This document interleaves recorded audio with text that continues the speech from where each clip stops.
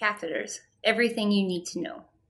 Part 2, Catheterization and Catheter Care. Did you know catheters were used as early as 3000 BC to relieve painful urinary retention? In this portion, we're going to talk about different types of catheterization, including internal, intermittent, indwelling, urethral, suprapubic, and nephrostomy tubes. Condom catheters. This is a type of external catheterization. It is usually used in males with urinary incontinence. This type of catheter has variant type of success depending on the patient. In order for it to be effective, there needs to be a good seal around the penile shaft. There is limited evidence to suggest that condom catheters decrease the chance of urinary tract infection. It is important to be wary that there are complications associated with skin irritation and penile compression with inappropriately placed condom catheters. Clean intermittent catheterization. This is a clean procedure, not a sterile one. This is either done through the urethra or the stoma, usually completed by the patient, as this is something that is involved in a patient's daily life. They often will reuse catheters from day to day. There are different cleaning regimens that are often recommended as per the patient's urologist. If a healthcare provider needed to intermittently catheterize someone, it is recommended that this is done as a sterile procedure. Indwelling urethral catheter.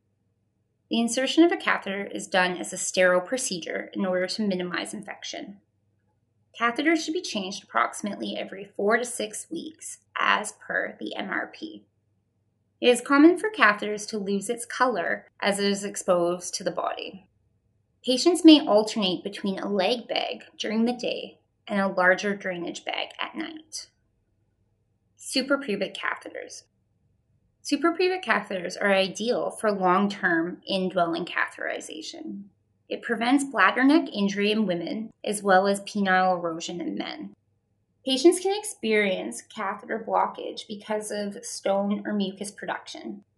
It is important that the first catheter change should be done by the most responsible physician, usually a urologist. Suprapubic catheter replacement. It is critical if a catheter becomes dislodged that it be replaced immediately. Even a well-established suprapubic tract can begin to close within hours. It is recommended that a new catheter is inserted within minutes to prevent losing the tract. In order to do this, one should clean the skin with an alcohol or chlorhexidine swab, lubricate the new catheter, insert the catheter until the hub reaches the skin, slowly inflate the balloon. When you are doing this, you should be watching the patient's face. This should not be painful. If the patient begins to grimace, it's possible that the catheter has slipped down into the bladder neck. Once the catheter is secured, retract the catheter and hook it up to a drainage system. Nephrostomy tubes. This is either done percutaneously by radiology or open by urology. This allows for urine to flow out and prevent a high-pressure system in the kidneys. Nephrostomy tubes are usually used for short periods of time, but can also be used for palliation. The nephrostomy tube may be hooked up to a drainage system similar to a leg bag, or just have a urostomy appliance placed over it, and even sometimes a combination of the two. Catheter care. We're going to discuss securing devices, how to change a drainage bag, PERICARE for the healthcare professionals, suprapubic and nephrostomy care, as well as personal hygiene for patients. Securing a catheter. There are many different brands of securing devices. Most devices have an adhesive portion that goes on the skin and a clip that grips the catheter. When placing a device, ensure that the position will not put traction on the catheter, i.e., ensure the patient's leg is fully extended. Clean the skin with an alcohol swab. This allows for the adhesive to stick better.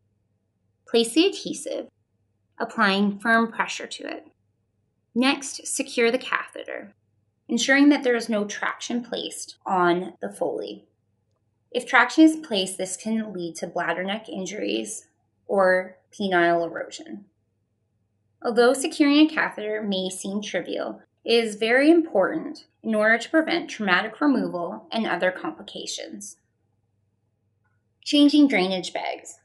The drainage system is meant to be a closed system in order to prevent infection. When changing drainage bags, it is important to clean the end of the system. This can be done with an alcohol swab.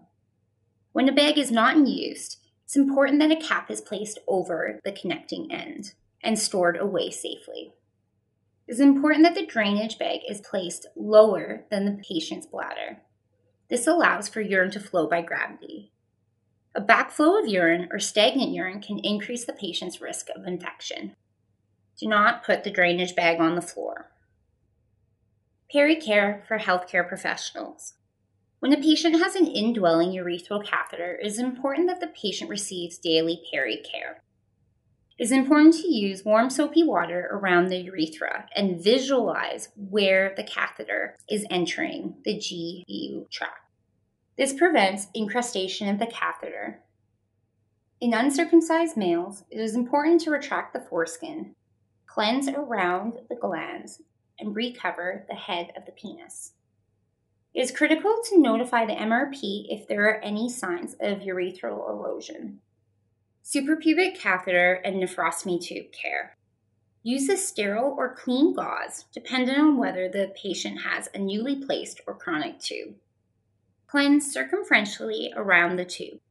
Inspect for skin breakdown, infection, or bypassing of urine. Newly placed tubes may require a dressing to ensure protection while they are healing. Patients and their catheter care. Patients should wash hands before and after handling their catheter. Baths are not recommended with indwelling urethral catheters because increased risk of infection. Patients with suprapubic catheters can take baths as long as they have a urostomy appliance placed over top of the catheter. It is important to check with healthcare professionals about using creams and lotions and other remedies around the site. In summary, a catheter can drain urine at any level of the urinary tract. It is important to understand why your patient has a particular type of catheter. It is critical to secure the catheter to prevent traumatic Foley removal and other complications. Good catheter care can help prevent skin complications and urinary tract infections. In the next video, we will talk about catheter complications and catheter skills.